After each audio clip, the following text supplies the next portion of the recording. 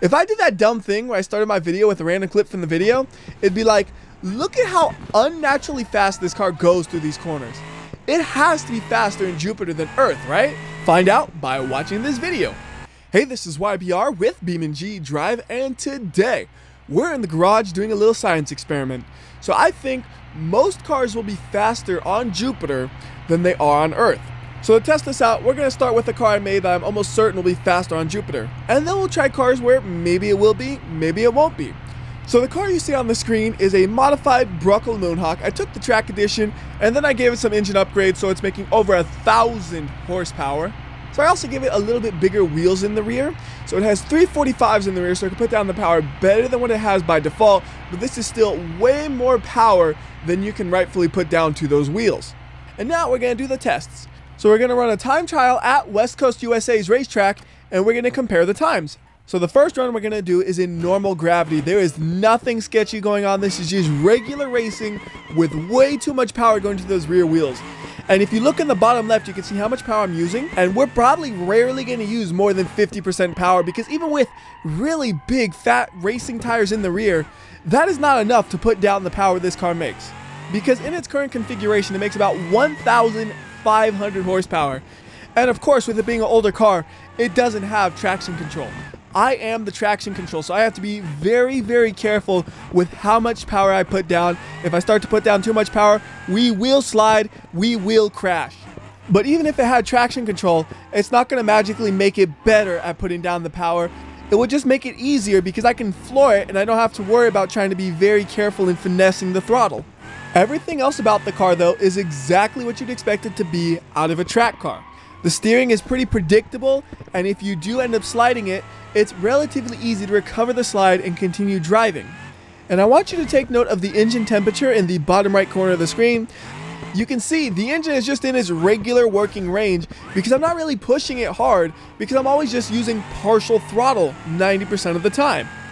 On the straightaway, we might be able to actually use 100% throttle, but I'm pretty sure even in fourth gear going like 120 miles per hour, we would still get massive amounts of wheel spin. That's how much power this thing is making. So I'm trying to just keep it in line, get it across the finish line. So we got a time of 127, and here we go. We're going to use full throttle. Yeah, you can see it just goes sideways.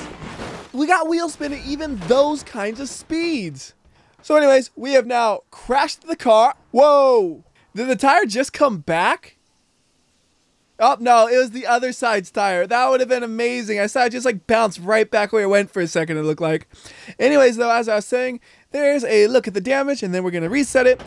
But this time, we're going to rebuild the entire planet on Jupiter, which gives us a gravity of 24.92 meters per second squared. So that's about 2.5 times more than Earth. And right off the bat, you can already notice I am putting down 100% of the power without any sort of issues. It feels like this car has tires that are made out of glue. They stick to the surface so ridiculously good. Everything just feels better and faster. We can go around the corners at much higher speeds. We can brake later. And we might even be accelerating faster in a straight line, which really makes it feel like there's almost no downside. The only thing I noticed that's a little bit worse is the handling is not as predictable, which might be able to be counteracted by just modifying the suspension to be set up to actually work on a planet like this. But the way it is right now is if you get sliding, you're not going to be able to recover it as easily as if you were using it on Earth. That, and you're not going to be able to drive as long because both the brake and engine temperatures are higher because we're pushing the car so much harder when we're on Jupiter, especially the brakes. We get brake fade almost instantly. So we are now across the line in a time of 1 minute and 3 seconds. That is almost 25 seconds faster than we were on planet Earth. That is just absurdly fast. I thought there'd be a little bit of a difference. I didn't think it would be 25 seconds of difference though. Alright, the next thing I want to test then is this faster in a straight line, or is it just pulling through the corners super amazingly? So to test that out, we can go ahead and just go to the drag strip and do 2 runs there. And we're going to do the same thing as last time, where we start with Earth gravity, then we move to Jupiter. And I should mention, this is a prep surface, so that means both cars are going to have more traction here than they had on the racetrack. So this will be a disadvantage for the vehicle driving in Jupiter, but even with that disadvantage, I think it'll still beat the one on Earth. So we're going back to Jupiter, and I bet you this is going to be a heck of a lot easier because I'm not going to have to fight the car going left and right. It's just going to go straight. And the time we got to beat is 9.24. And we are across the line with a time of 8.4. So the car is in fact not only faster in braking and in the corners, but faster in a straight line as well. It truly is an all-around improvement. Now, we're going to try to do the exact opposite of this car. So back to the garage for my next creation. This is a modified version of the Hill Climb SBR4, and by default, this thing would have 800 horsepower and it has tons of grip with the Hill Climb configuration. I whipped that engine out and I put a comparably pathetic 170 horsepower engine in its place. So it's basically the exact opposite of the other car because it has amazing amounts of grip, but barely any horsepower to actually make use of that grip. So once again, we're going to go ahead and do a test at the exact same racetrack. And once again, earth gravity first, and then we'll lower the gravity afterwards. And with the setup this car has, we don't have to worry about wheel spin or locking the wheels when we brake. We could just hammer on the inputs, very similar to how it was when we were driving on Jupiter using the Moonhawk earlier, except everything is much, much slower because we have an overall slower vehicle. And also, it makes me look like a lot better driver than I actually am at times because we have so much grip and we're driving so slow. It makes it really easy to always get on the corner and feel like you're nailing the apexes every time, and you barely have to slow down. If I overshoot a corner, I can slam on the brakes way too late and it'll stop in time for the corner because we're only going 80 miles per hour at most into these corners. It seems like we're not going to be going fast enough where we can overshoot it that badly unless you're a complete dummy who tries to go through every single corner without slowing down at all, and they play online racing games and their brakes or whatever car is in front of them because, well, there's no car in front of you here, buddy. You are going to crash into that corner even under these absolutely absurd circumstances. And the funny thing is I don't even know how well this thing would drive if I was to try to slide it around a corner because it just doesn't slide. It doesn't have enough power to accidentally kick those rear wheels out. You're just planted to the ground, and all you got to worry about is trying to find that perfect racing line so you can nail those apexes, which I didn't exactly do, but that was still a pretty decent lap, I would say, with a time of 1 minute 33 seconds, almost dead even. So let's go ahead and wreck this guy. We're going 100 miles per hour, kind of bump that wall, and then here's another wall. Not that much damage there, just some minor damage overall, so you can see what it looks like. And we could probably keep driving after that. But now we're going to go ahead and change up the gravity. So once again, it's still going to be Jupiter gravity. And I love how you can just see the car squat when you activate Jupiter gravity. And with Jupiter gravity, I don't even know if we need to brake for most of the corners. This might be the only corner we have to brake on because we have a big straightaway coming at it, so we're going to enter it at almost 90 miles per hour if we don't brake. So we slow down just a little bit, and even that was a bit too much. You see how much wider we could have took that corner. But I think the rest of the track we can just go flat out. I'm not going to let up on the gas at all. We're just going to floor it the whole way and see if that is actually a practical way of driving this car on Jupiter. You will notice our top speeds are lower in Jupiter gravity. The extra gravity is definitely making the car feel slower in a straight line, and we can go ahead and confirm this after this race by doing another interplanetary drag race. Doesn't it sound really fancy if you say interplanetary instead of just we change the gravity? I gotta start saying interplanetary for any sort of comparisons from here on out, right? But back to the car, I really don't even know how to describe the way it's driving right now. It's kind of like a Formula 1 car, I guess, where you just have so much grip, it's unbelievable. But we don't have all the power of a Formula 1 car, so that's why we can just go flat out through every single corner. So the question is will we make up enough time in the corners to be faster than the previous time? Now this course is more of a technical course where there's not any high speed areas, so that's definitely beneficial for this test. If we had a different course, the results might be different, of course.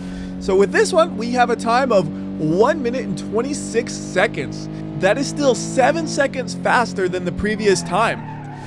Oh, and I got myself there. I got used to just being able to drive flat out. Guess we can't do that anymore. Hey, look at my wheel rolling away. You can see it's the gravity pulling it in a very unusual way. Wheels don't usually look quite like that when they roll. Anyways, though, here's a quick look at the damage to the vehicle, and then we're going to Swap this car out for a car that might actually be slower on Jupiter gravity on this specific course. So to do that, we need a car that's really slow in a straight line. So the extra pull of Jupiter's gravity will be enough to significantly slow it down in all parts of the course. For this, we're going to use the inline-6 version of the Gravel Blue Buck. This car has about 120 horsepower, but it weighs 3,600-ish pounds. With statistics like that, I would expect this car to do a quarter mile in like 18 seconds. And when you get above 15 seconds or so, that's where you really don't get the benefits of Jupiter gravity anymore, because with a car that slow, you're really going to struggle to get up to speed, and all Jupiter gravity is going to do is make your car slower in a straight line. Yes, it'll handle better in the corners, but will that be enough benefit with a car this slow? That's what we're going to try to find out. And it's funny, when we go around a corner, you can tell this thing is not at all made for driving around a racetrack. The other cars are very competent in the corners, and you could just cruise through them. This one, it's just understeer for days. It does not like being here, and we need to slow down a ton for the corners. Will that change the Jupiter gravity though? That's a good question, and we will find out. And I just had another thought that I'm not going to get to test in this video, but it is something I want to put out there. I wonder, with Jupiter gravity, does that make it where all of the extra downforce bits you see on cars like the SBR4 aren't really as important, since you don't need the extra downforce that is generating because it already feels like it weighs a lot more than it normally would? Just something I thought about.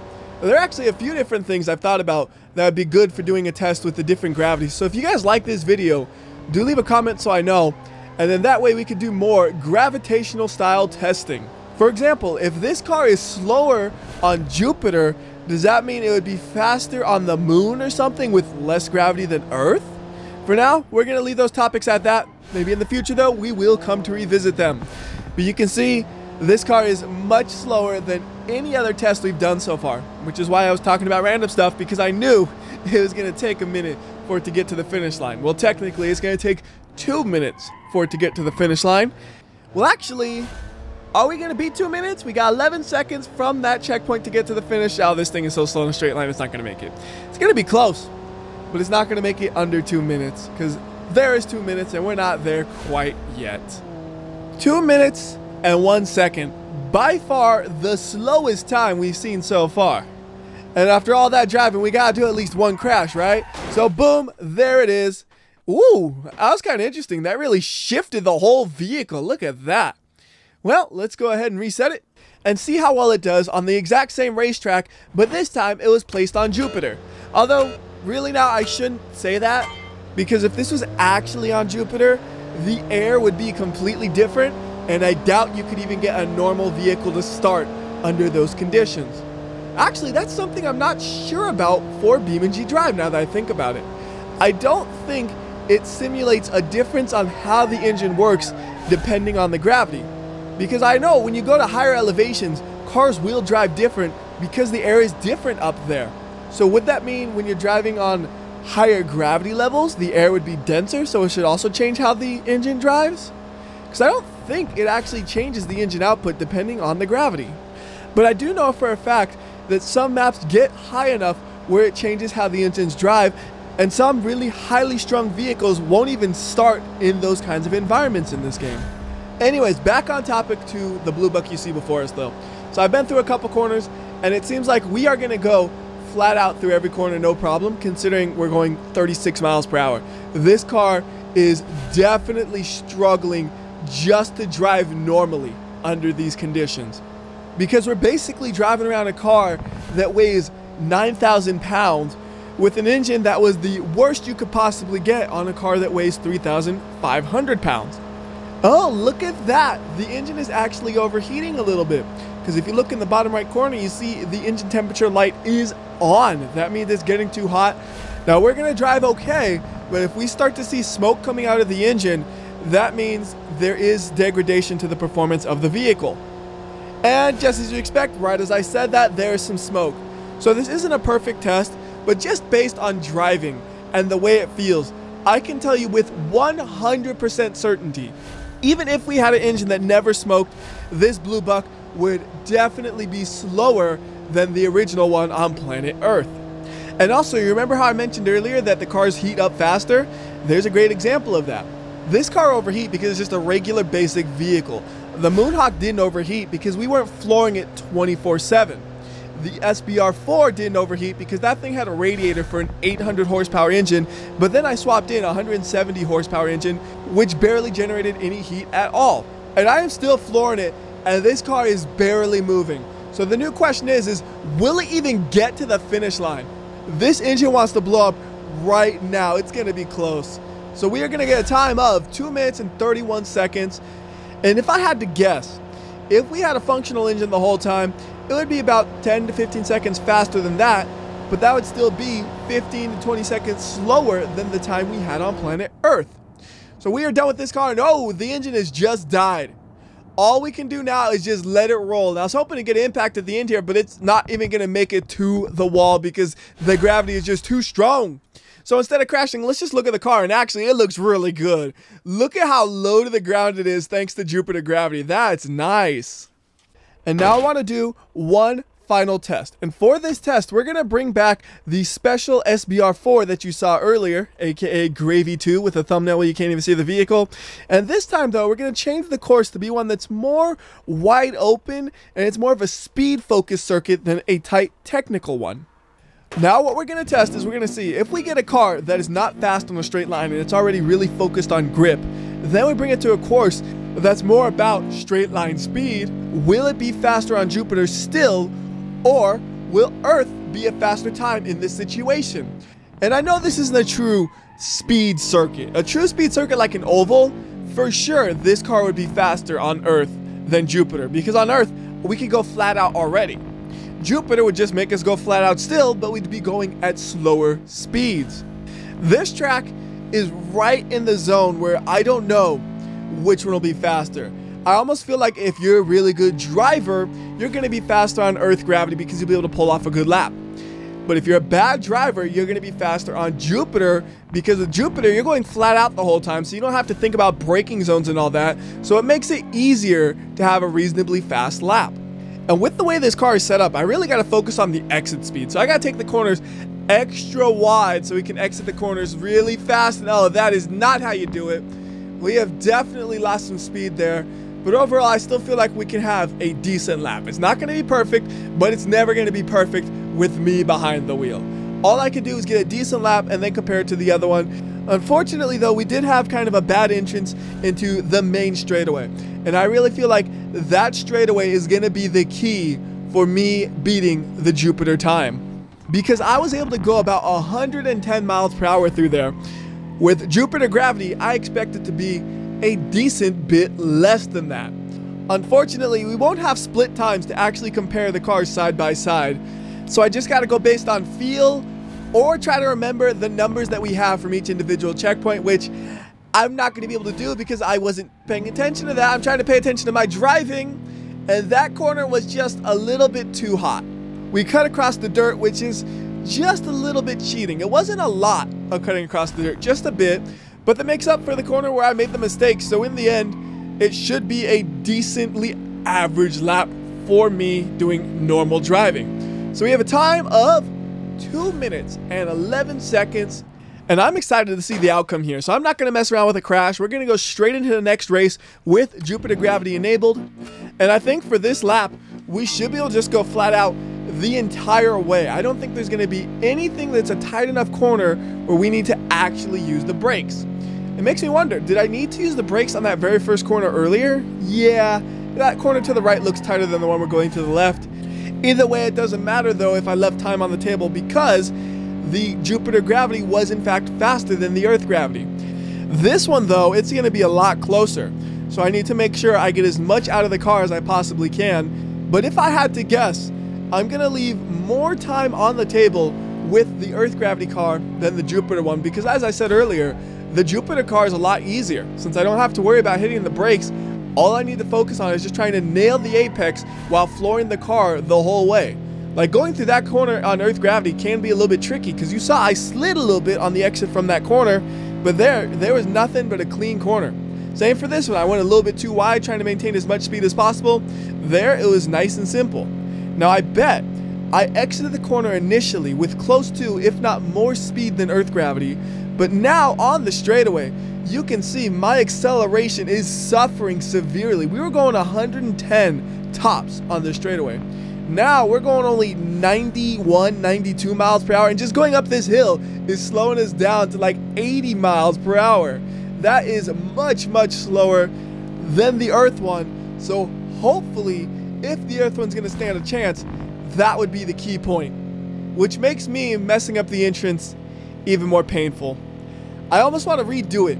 If it's close enough where I feel like I could beat the time I get on Jupiter with Earth, I'm going to redo it, because this race really feels like it's going to be a neck and neck race. I'm looking at the time right now. We got 149, 150, and I am going to be so close to 210 by the time we get to that finish line. This is a good race, actually. Oh, man. All right, 10 seconds left, and we can still go flat out through this section, which will help a lot, because we can exit that corner going 65 miles per hour. I'm sure we weren't going that fast before. And there's the finish line. Oh, we are at 210, 211. 212. So we are about 1.5 seconds slower in Jupiter gravity. So that shows you that it really does depend on the vehicle and the track for whether or not Jupiter gravity is actually a benefit. But it seems like for most normal situations, if you have a high performance vehicle, Jupiter gravity will benefit you. But if you have a low powered vehicle like this one, maybe not so much. Now, just for fun, we're going to bring back the gravy version of the Moonhawk and just do a really fast lap through here and see how fast can we go. And I'm resetting the vehicle there because it starts you in the air a little bit, and when you start the Jupiter gravity, it slams you into the ground and sometimes it damages your suspension. It really is interesting, though, how many different variables we have to think about here.